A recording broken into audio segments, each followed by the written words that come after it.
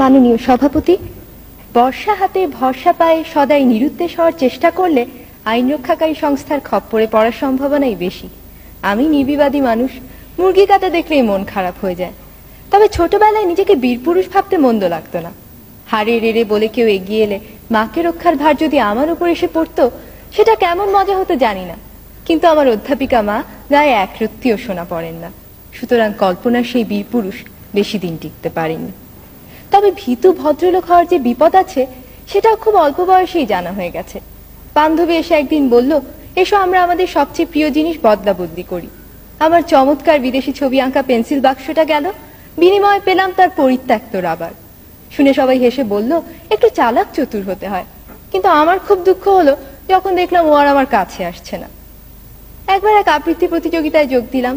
কাছ থেকে সংস্কৃতি অঙ্গনে সব পরিচিত তারকাদের দেখে চমকিত হলাম, কিন্তু আমার পালা আসার সঙ্গে সঙ্গে শুরু হলো তাদের চা খাওয়ার পর্ব। কারো আর প্রতিযোগীর দিকে দৃষ্টি নেই। এত দুঃখ হলো, কয়েক মুহূর্তের জন্য বেদুইন হয়ে যাওয়ার ইচ্ছে হয়েছিল হয়তো। পরে ভাবলাম, তারকারাও তো রক্ত মাংসেরই মানুষ। বেচারা জন লেনন তো খ্যাপা ভক্তের হাতে প্রাণই দিয়ে দিলেন। সুতরাং তারকা হওয়ার স্বপ্নও বাদ। কিন্তু একটা প্রতিযোগিতা কিছুতেই এড়ানো যায় না। অনেক খাটুনির পরও পরীক্ষার হলে বসে মনে হচ্ছিল বড় নড়বড়ে পরীক্ষার্থীরা আসনটা, যে কোনো অপ্রত্যাশিত ব্যাপারই ঘটে যেতে পারে।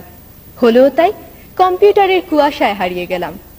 আমার বাবা তার খেয়ালি কম্পিউটারকে কষে চড় মেরে ঠিক রাস্তায় নিয়ে আসেন। আমি কিন্তু যন্ত্রটাকে ভীষণ সমীহ করি। পারস্যের শাহজাদিকে উদ্ধার করতে গিয়ে বারবার নিহত হয়েও আমি কখনো কম্পিউটারের সাথে খারাপ ব্যবহার করি না। I still believe in the system. ছোট পর্দার নেপথ্য বিচারপতি বা সমতা বিধানকারী কি অবলীলাক্রমে 50 মিনিটে অন্যায়কে ল্যাং মেরে ফেলে দেন। কিন্তু বাস্তবে যেখানে ভালো মন্দের সীমানা অস্পষ্ট, সেখানে সবাই নিজেকে অভ্রান্ত ভেবে যদি নিয়ম ভাঙার খেলা শুরু করে, তাহলে মাঠ ছেড়ে ঊর্ধ্বশ্বাসে পালাবে বেচারা দর্শক। ইহার চেয়ে হতেম যদি না, আমি তো ভালোই আছি একটা ভীতু সাধারণ মেয়ে হিসেবে। আমার মধ্যে কোনো দুরন্ত আশা নেই, ন্যায়দণ্ডধারী মহাবীর বা চতুর্মুখর মেধাবী মুখ হওয়ার উচ্চাকাঙ্ক্ষা নেই। একজন সৎ, পরিশ্রমী, বিবেকবান মানুষ হতে পারলেই আমি খুশি। ছেড়ে দিয়ে আমি জিতে যেতে চাই। ধন্যবাদ।